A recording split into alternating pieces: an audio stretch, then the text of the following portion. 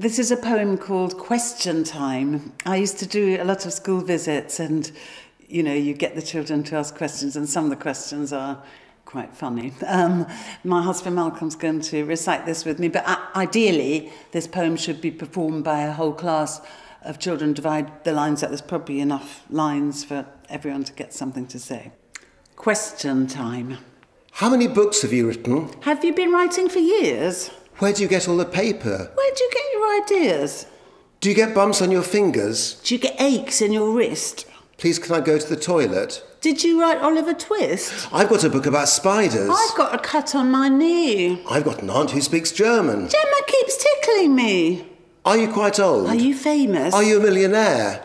I wasn't putting my hand up, I was just twiddling my hair. How many plays have you written? Do you write one every day? Do you...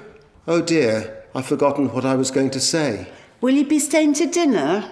Will you go home on the bus? How many poems have you written? Will you write one about us? So I did.